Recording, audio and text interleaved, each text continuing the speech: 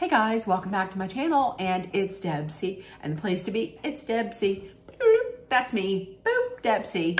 Hey guys, and happy Tuesday. I hope everybody is having a great start to the day and a wonderful week so far. I'm filming this actually on Labor Day, but you're seeing it on Tuesday. Let's hydrate.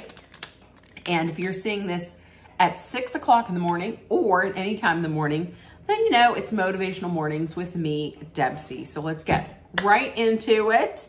And I'm having a fabulous Labor Day. I hope everybody else is.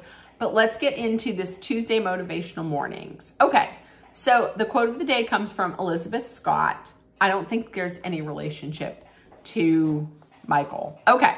So her quote is, when you stop trying to control things you have no control over, you free up a lot of energy to focus on things you do, which is 100% correct. I struggle with this all the time. I will react, and a lot of times I will react badly or harshly to things that are outside of my control rather than focusing on the things that are within my control. So that's something I would like to highlight. That's an absolutely great quote. Okay, so today in pop culture history. Now, I ran this by my mom, by Dolly, and she was like, oh yes, I remember that show. So back in 1951, there was a show that started. It was called Search for Tomorrow. They called it a serial, S-E-R-I-A-L, as opposed to the one that you eat, obviously. But it was a soap opera, and it premiered on CBS in 1951.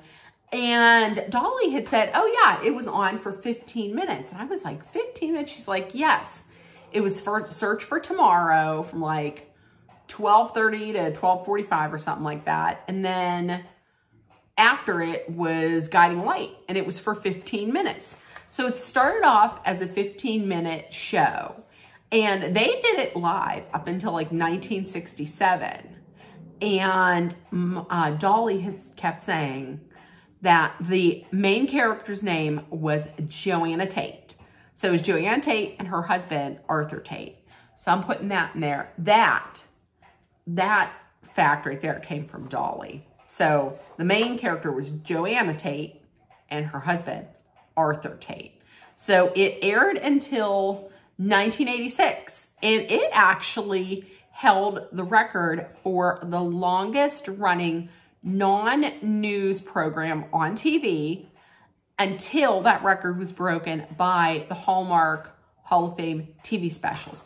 And if you're wondering how it got the moniker of a soap opera, well, it's because its sponsors made cleaning products, and its sponsor was Procter & Gamble, and it was Procter & Gamble's Joy and Spick and Span. So that's why it's called a soap opera. I thought that was so interesting. Okay, so random fact of the day. This came to me. I don't know how I started getting these, but I really do enjoy getting them. When I look at them, and I don't just automatically delete them, but it's from this website. I think it's called interestingfacts.com. So this random fact of the day came through, and the question was, what U.S. city, like I guess this U.S. city has an official bird? Which U.S. city's official bird is a plastic flamingo? And it is Madison, Wisconsin. Madison, Wisconsin's official bird is a plastic flamingo. So the plastic flamingo, it first showed up in town on the campus of the University of Wisconsin-Madison in 1979. When students woke up one day, and this hill on campus, Bascom Hill, it was like flooded. It was covered in pink flamingos. It was 1,008 pink flamingos. And it was it was a prank. So then fast forward to 2009, when a local newspaper journalist had floated the idea, had pushed the idea of having the pink flamingo become the official bird for Madison, Wisconsin. Eventually, that vote made it to city council and they won 15-4. And one of the city council members had made a comment to the 4 people that voted against it, saying, if you don't have a little fun, life's not worth living. And now, every year, they recreate the prank to raise money for a fundraiser. So there we go. I thought that was funny. I thought that was kind of interesting, kind of neat. Okay, so the celebrity birthdays.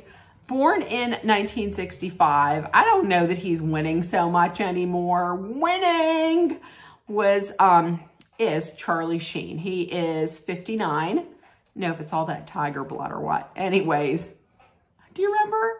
All right, so then we have actor Garrett Hedlund, who's born in 1984. He is 39. You may remember him from films such as Troy. Troy, I think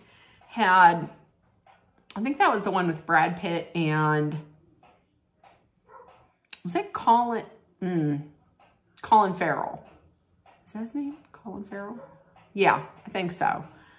Wait, was it? I absolutely know that Brad Pitt was in it. Anyways, and he was also in the movie Friday Night Lights. That was a good one. Shaun White turns 38 today. He was born in 1986. You know him from the Olympics. He is a 5-time Olympian. He's a skateboarder, but he was in the Olympics for snowboarding. So he's a 5-time Olympian. He's won gold 3 times, all time, each of those times in the half pipe in snowboarding. Okay, and lastly, we have a young actor, Jack Dylan Grazer, and Grazer. He's born in 2003, so he turns 21. You know him from the 2017 version of the movie It, and then its sequel. There we go. And the dad joke of the day. Here we go. I adopted a dog from a blacksmith. Wait, let's start over. So the dad joke of the day. I adopted a dog from the blacksmith. As soon as I brought him home, he made a bolt for the door. That's cute. I thought that was cute. Okay, so listen, we just got to get through today. We'll have 3 days left. And then comes the weekend. About it. So listen, if nobody told you yet today, you can do it. But if nobody told you yet today, you're loved, seen, and heard. Please make sure that you put love, kindness, compassion, acceptance, hope, and positivity out there in the world. So it comes right back at you. Please take care of one another. Also, please be aware of your surroundings at all times. Be safe. If it's hot where you're at, please, like if it is Satan's butt cheeks, then please hydrate often with water. And if you're someplace where there's adverse weather or you're just in a situation that is not safe, please be smart, be mindful, and be safe. I love you guys, and I will see you tomorrow. Bye, guys.